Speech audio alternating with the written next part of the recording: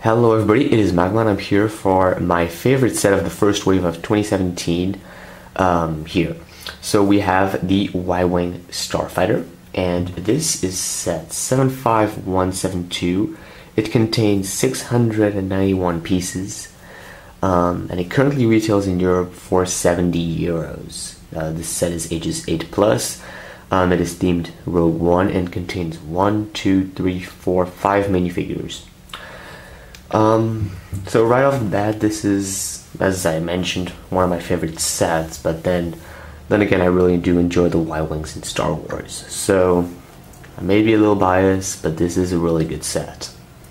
There's definitely a lot of improvements over the 2012 one, but I will compare it to the 2007 one, which I have here next to me, and there are pros and cons to both, so it's really how you feel about Lego and how you like your sets to look like. It could be like greedy bling and stickers, but I'll get into that in a second. So I'll get to that later in the review. So right off the bat, this set includes this small thing here, 5 minifigures and the Y-Wing. I did really enjoy the Y-Wing build. It's a great build. I had a lot of fun, took my time. I don't really rush sets, but this one I naturally went through it pretty easily. It was good paced. I'll show you guys some stuff later in the review that were a pain to build, but the set is, it has a good build. Now looking straight at it, at the color, I did feel like the past Y-Wing was much more gray and white. And this one is really extremely gray and just has a little bit of white and yellow here at the front, with these things matching up as well. And this one has some brown, which I don't know if this was in the 2012 one, but I know that it was in the UCS Y-Wing, which I personally don't mind as much as I could, but I did feel like that was kind of annoying. I would have replaced this with maybe some white tubes. So yeah, without further ado, let's get straight into the review. We have 5 minifigures, first one being Admiral Raddus. And this set not only is great, but it has great minifigures. Admiral Raddus here is a very good minifigure, very nicely printed, has a really good color. There's nothing wrong with him.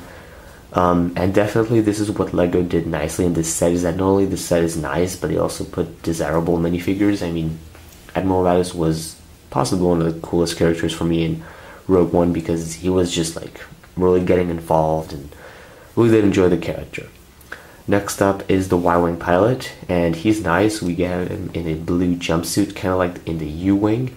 He is a bit different, I think. Let me just check on the box.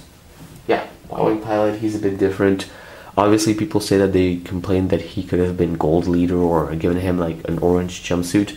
But I think it's nice because, this set is themed Rogue One, so we could get him from the Blue Squadron, so that's nice.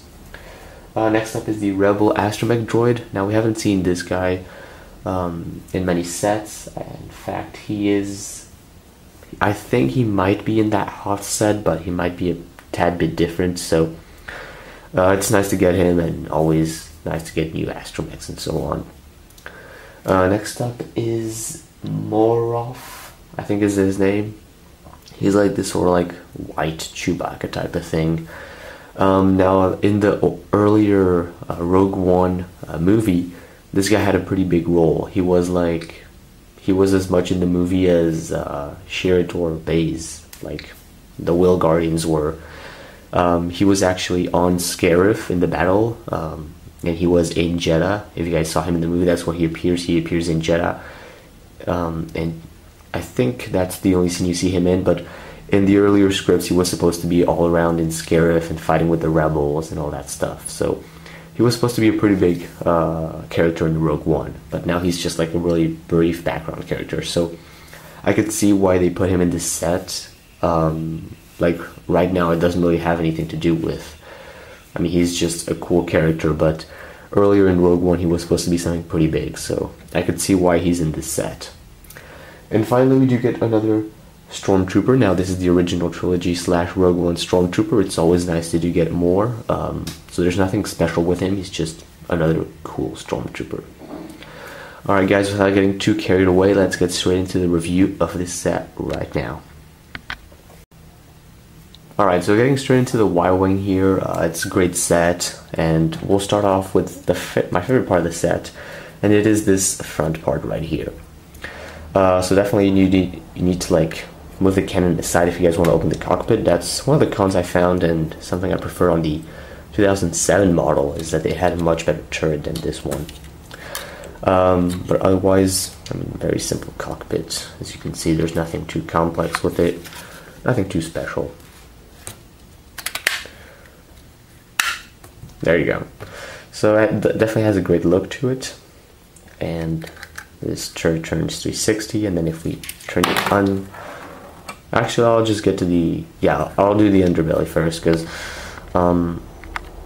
it has some landing gear here on the sides, and this is something I did enjoy. I don't know if they did this on the 2012 version. Never really cared much for that one set, but this one did look promising. So it does have some landing gear, which gives it a really nice appearance when it's just posed like this. And except for that, it does have two holes right here. Obviously these are spring-loaded shooters. I have no clue where the missiles are. I'm not lying, I have no clue. But there's a pair that comes with it. I do have one here on the side, but it's not supposed to be used.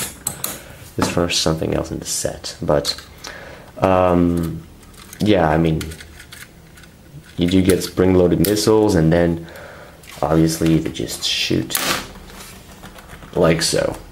So it is nice to have some spring-loaded missiles sometimes. And what I do like about this set is that they kind of hid all this like ugly stuff under it, so you don't have to look at it. Now here's part of the set I do enjoy, and it's this part right here. And this in the past version had a lot of greebling, and this one, it has its different type of greebling. It has just as much, just different. So, but I'll compare that in a second. Our astromech droid can enter nicely with the pilot right here, and then here there is another fun feature. You get two of these proton missiles, and they just fit right in there like this. And here you have this turning piece, and you just so what's nice with it is that you can put the missiles in like this, and then turn it a bit, and then put the other one, and then turn it a bit, and then if I turn it more, the missiles are gonna just fall down. So it has these proton missiles bomb type of thing. So that's a really fun feature, a really nice fun feature I did enjoy. Now the past version used to have the flake fire missiles in here and in here. I didn't like that because it kind of ruined the look of the set, but this one really did nail it at putting the missiles over here and having really nice detailing going on over here. So here the engines, as you can see, do have one sticker here and then one sticker here. They are the identical stickers, and it did really a nice job at having this entire engine part nicely built. It is really nicely built. Like when you look at this, it really looks nice. And that's something I really did enjoy, because the past model, they try to add fun features to it, but they kind of sacrificed a lot of like the good looks of it for that. And this time they really just like made a nice, they added just one fun feature that's like really worth it, is this one. And then for the rest, they just like really built the Y-Wing, and then they added some missiles under here, and this little turret that turns, which is kind of ugly, but they really did nail it. Now quickly, I wanted to compare it to the previous model. So as you can see, this is the one I personally preferred, and it is a tad bit, it is 2 studs longer. But this one is the same. Yeah, they are the same width. So when comparing these two, what I do feel like that they did here, and try to move the camera. here they had a lot of greebling, and here they also did a lot of the build and greebling and all that stuff to have a really good look at the Y-Wing. But they had these missiles, which kind of, I mean, if you don't look at them, they don't really mind. And it really had some really nice detail going on, and they had this amazing 360 turret that turns 360 and then up and down and so on. Now the cockpit was completely tiled up, very smooth. So this one right here is nice and smooth on the sides, but has studs. It has this different turret, which is much worse. But then again, it has just as much greebling, it's just different. It has different type of greebling going on over here. Something that the older model did better is that it really nailed this part of the ship. And this here is stickers. So they just like threw in some stickers and then just, you know, didn't care much more about it. So I did feel like LEGO could have gone a bit further with the engines. They could have done something a little bit more with the engines like they did here. Like here half the build was building the engines. Here building the engines was just like the last thing you do. So that is something to take into consideration. Definitely when I look at both Y-Wings like this, I mean, it's really up to you which one you feel that is better. I would say that definitely if you guys are looking for a more tiled up and greebled Y-Wing, but very not like really strong and compact, go for this one. If you guys are looking for a new Y-Wing that has a bunch of fun features and still looks amazingly great and has really nice detail, then go for this one. I would personally go for both because I know they're both great sets. But definitely, I mean, there's no big reason except if you guys really prefer by looks this one to go get it. They're just two very different looking ships. They do both have this bombing mechanism, something I really like. And from the back, they do have both decent looks. So yeah, so this one did much better here on the back than this one. So there's pros and cons all over the set. I mean, this one has a really, really ugly thing right here, and this one just nailed it, having a really nice detail. So that's about it for the review. Let's move on onto the little tray thing. So like most fighters this year and the past year, LEGO has been giving us very kindly some small builds with it, something I did complain about in the past years, and I'm kind of happy this time. So here's what you do. You take a minifigure with this thing, and you have a wrench on the side. On this side you have nothing. And you have this crane, and from what I'm looking at the box, you have this here on the back. Yeah. So you can carry these missiles, and then you can also just pull them off. And you have a little sticker right there. If you guys want to uncode or find out what this means, maybe it's on this side, I don't know. So yeah, and what you can do is carry the proton bombs and torpedoes and whatnot. And once you're carrying them, you can just, you know, bring them here in the back of the X-Wing.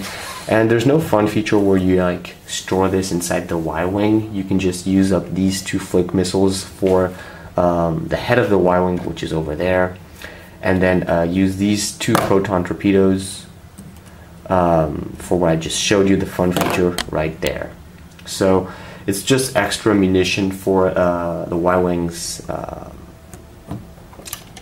fun features in a way. So it's always nice to get this small build. It's going to look good if you guys make a Rebelle base mock or whatnot. So it's nice. It's a nice little build. Alright, so to have some concluding thoughts on this LEGO set, definitely 70 euros is probably going to be $60, $65, at most $70. So that means that the highest price LEGO would make you pay in theory for this set would be $70, considering it has 691 pieces if I can recall correctly. It's definitely a great deal. I mean, you do get some pretty desirable minifigures, and Molette is going to be the big draw. If If you guys didn't get the U-Wing, you're gonna get a Blue Squadron pilot. If you guys really wanted this guy, I don't know, what's his name, Moroff. If you guys really wanted him or thought he was cool, you can get him in this set. So, I mean, the minifigures is not like the most desirable minifigures. I mean, they could have added K2SO in this set if they really wanted to sell it better, or Krennic, or any of those like really expensive set minifigures. That could have made the set worth more, but considering the amount of pieces you get, let's just put this set at $65, just like as a thought. It's probably going to be 70, probably going to be 60, maybe less.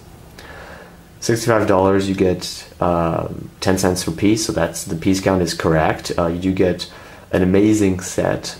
Now, if you guys, an amazing set, whether you guys enjoy Y-Wings or not. You get a Stormtrooper, Blue Squadron pilot, Radis, this dude, and Astromix. That's 5 minifigures. My 5 minifigures, which are, yeah, pretty much exclusive to this set. This guy comes in only one other set, and this is the cheapest, except the battle pack. Yeah, no, this guy isn't really that exclusive anymore. So you're definitely getting what, like, for the price you're paying, you're definitely getting something really decent. So this is definitely one of the greatest sets in the wave, in my opinion, because you're getting something big, something nice for the right amount of money that LEGO would make you pay for a normal LEGO set. So that's my final opinion. Really go get this set if you guys are all really into this Rogue One, Y-Wing, and Rebel Alliance type of thing. If you guys are more Old Republic or like, yeah, Galactic Republic, this set would still appeal a bit because we do see Y-Wings in Star Wars. Alright guys, that's going to be it. Thanks for watching this LEGO Star Wars set review. Please leave a comment if you guys enjoyed it, and otherwise I will see you guys next time here on the Members channel for more LEGO Star Wars 2017 reviews. Bye-bye. The dark side.